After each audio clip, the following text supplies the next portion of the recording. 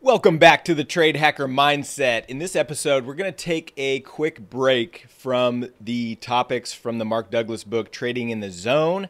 We had a live stream on Thursday, April 1st, and just kind of off the cuff, got into a conversation about working through drawdowns, mindset, and why navigation trading exists. I thought it was important to share this with everyone. So we're going to cue up the intro, and when we come back, you're going to hear the audio from that live stream. Trading the markets can be difficult to master and seemingly just out of reach. Professional traders have a secret. Trading requires total mental and emotional control. It requires the Trade Hacker Mindset.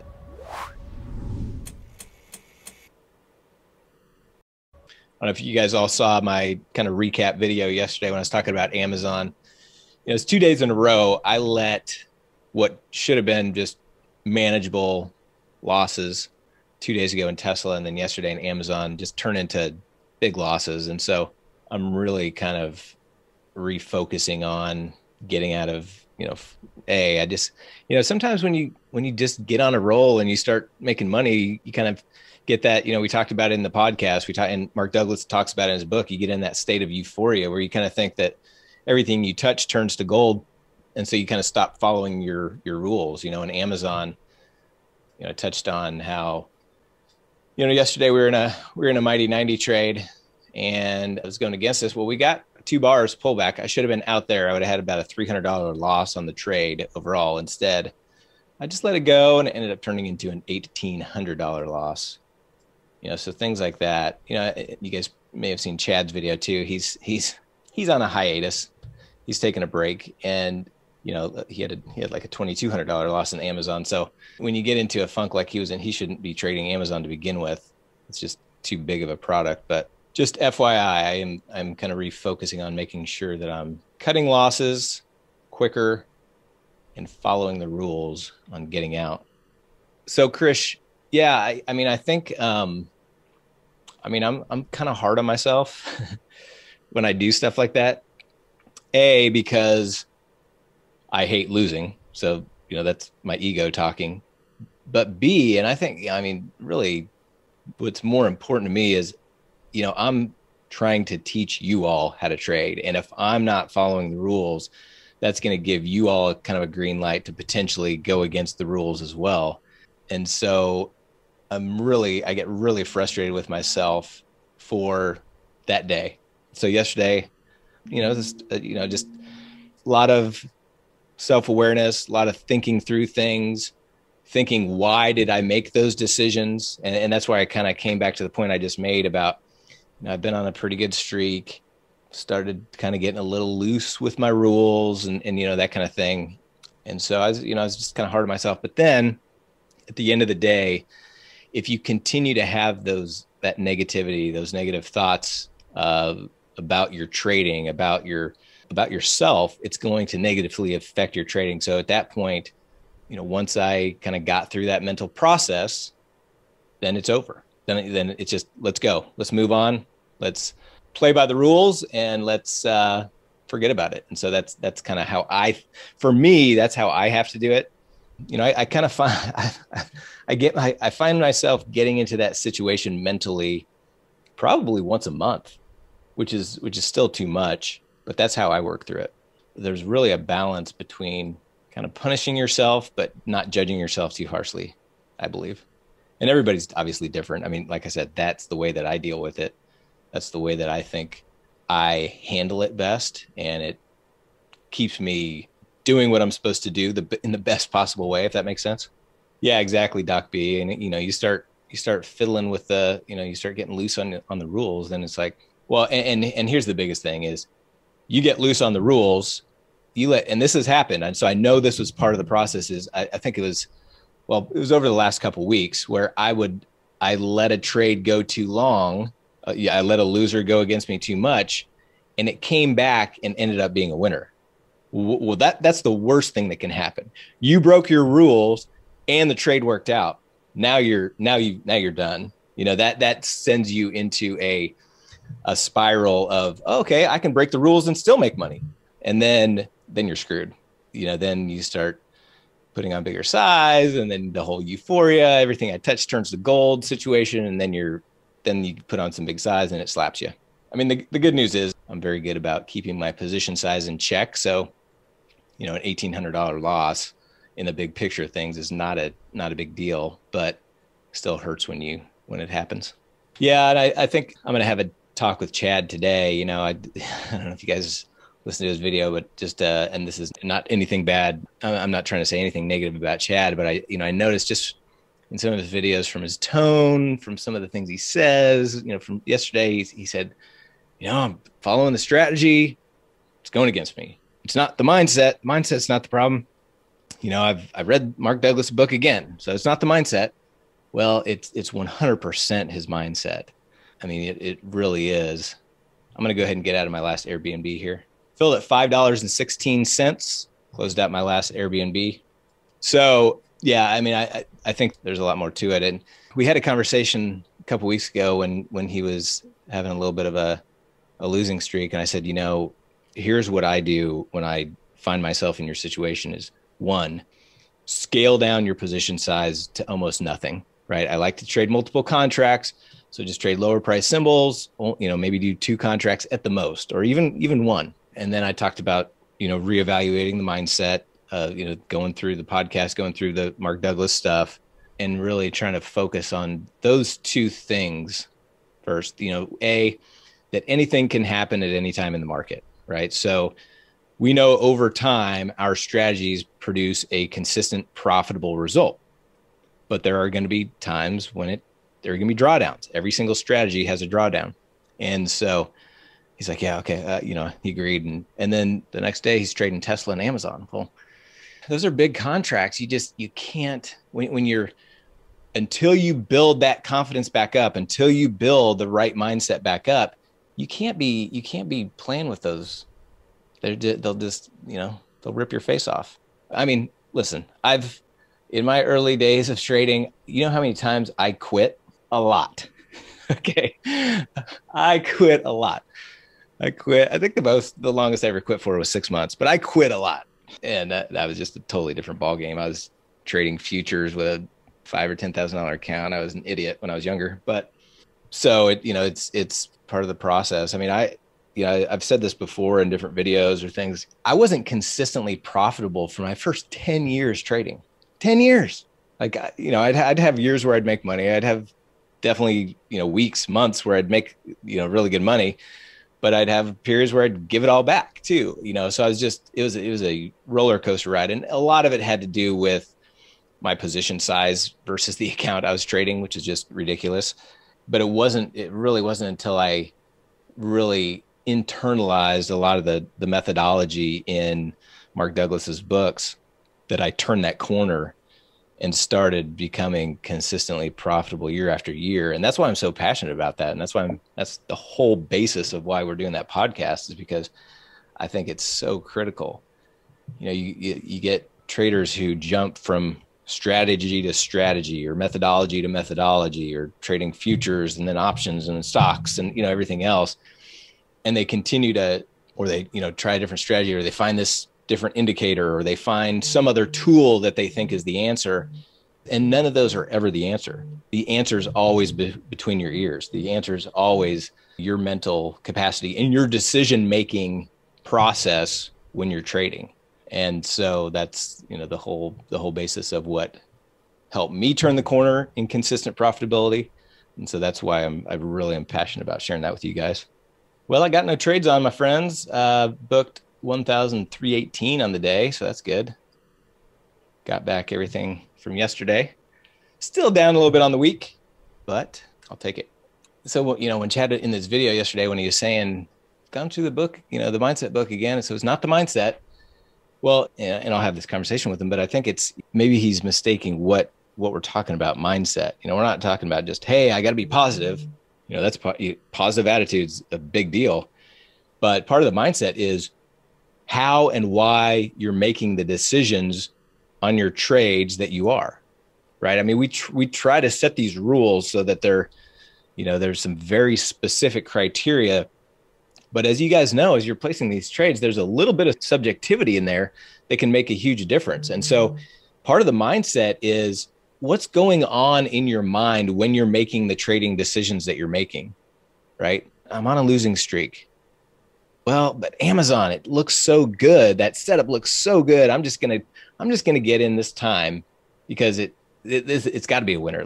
It looks so good. Well, the market can do anything at any time, right? One of the things that Mark Douglas talks about in his book is just because a similar pattern represents itself on a chart doesn't mean anything, because it's not the exact same participants that were in the market the last time that pattern showed up, right? So things can happen. And so on a individual trade to trade basis, anything can happen.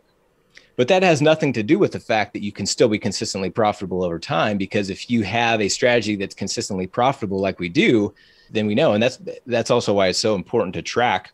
When I open up and I update my spreadsheet today, I'll see that, hey, since the end of August last year, we're up almost $60,000 on these day trades.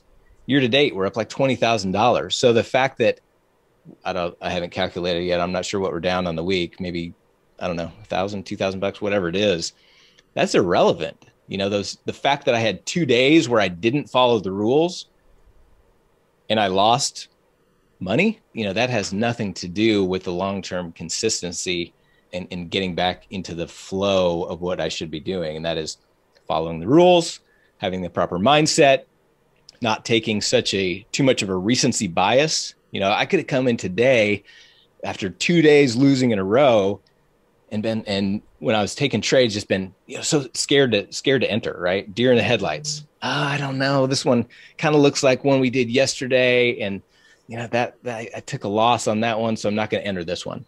Well, you can't do that. Every single trade has a probabilistic outcome. So there's no guarantee in any one individual trade. You're just playing the probabilities. You've got to think in probabilities when you're trading. And I'm saying this to you all from an aspect of, I'm saying it to myself too, right? I'm not perfect at that either. I still have that recency bias where I will, the last few trades or the last few days will have an effect on my decision-making process. And the degree that you can get through that is the degree that you will become more consistently profitable. So my profits are pretty consistent, but that's just not, it's still not good enough for me. I think we can take this thing to a whole new level of consistency.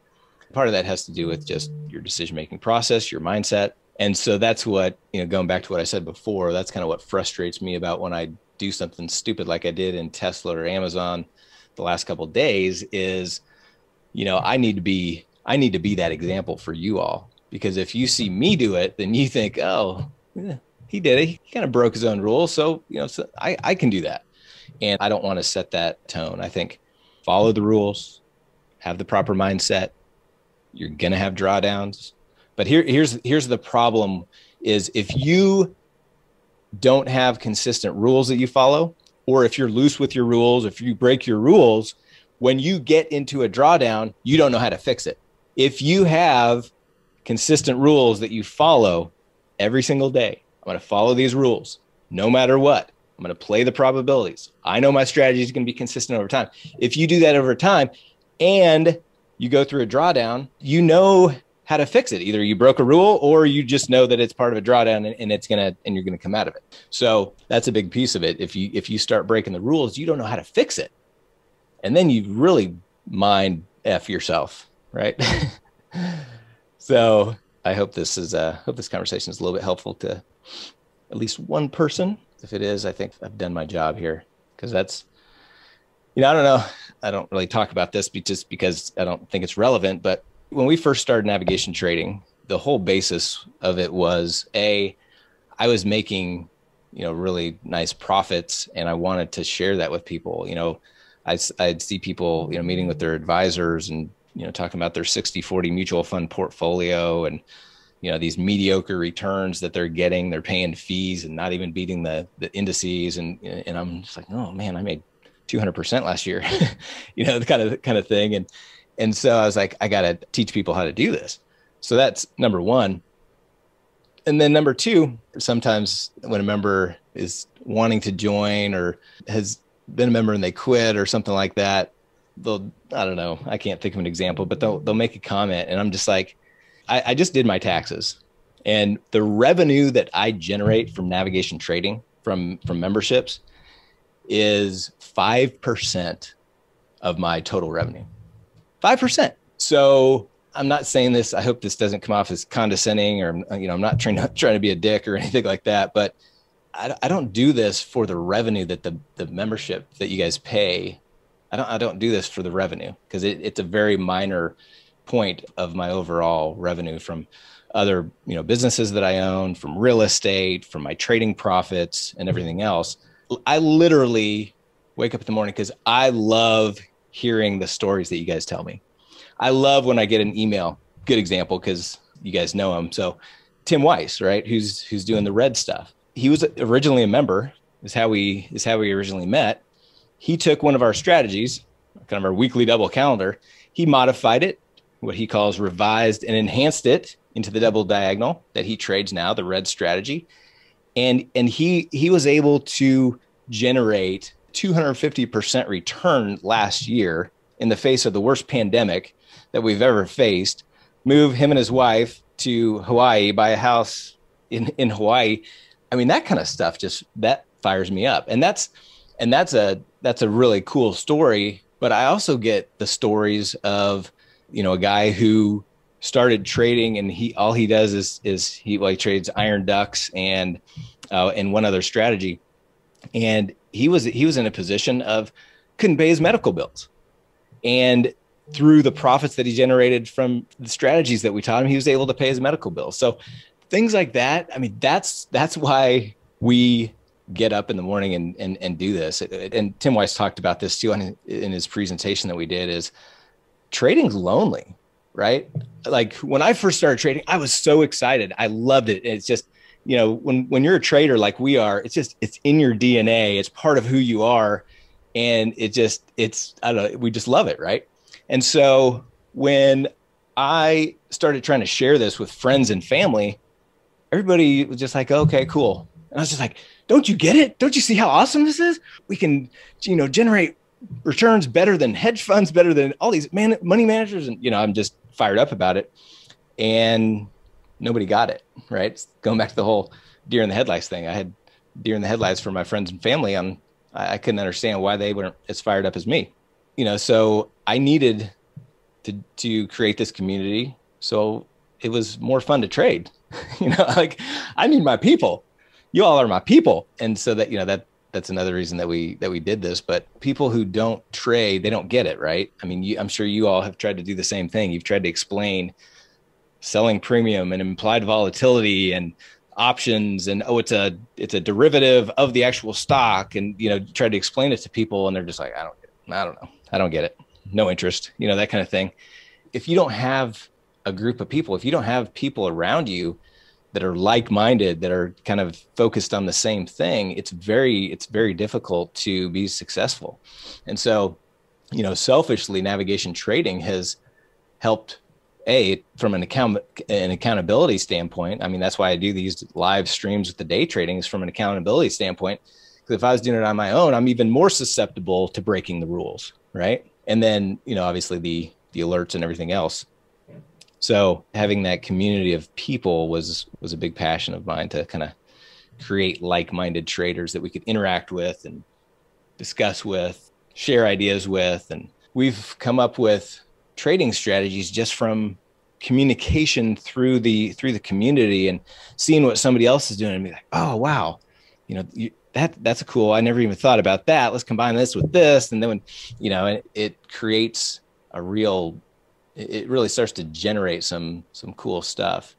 By the way, speaking of ideas and new strategies, I've been working on one that kind of it's kind of a combination of a skewed iron condor with a double diagonal that kind of helps hedge the downside risk, as well as hedge against the volatility crush that I'm still testing, but it's so far is testing out very well. So I can't wait to share that with you all.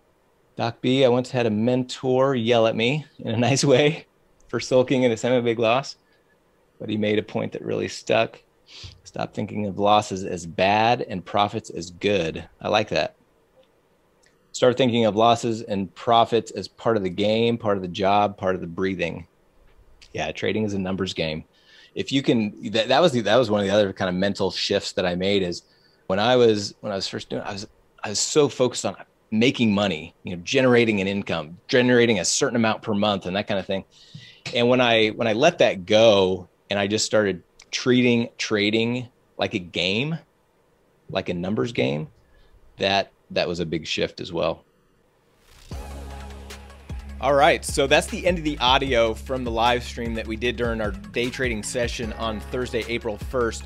I hope that was helpful in helping you understand some of the mindset tactics that we use to help you work through a drawdown, and you got some helpful information out of that.